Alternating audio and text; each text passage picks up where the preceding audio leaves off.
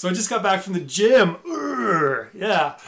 Anyway, I had this thought while I was there, which is, what's more valuable than time and money? Think about it for a sec. It's attention.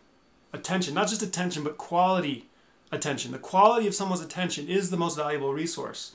Okay?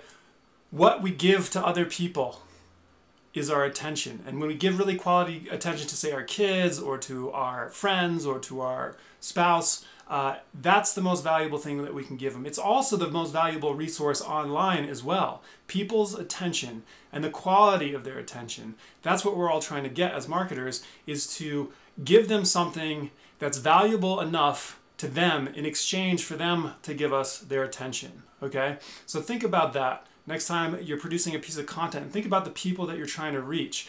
And how do you add enough value to their lives and to their day that they'll be willing to give you a little piece of their attention?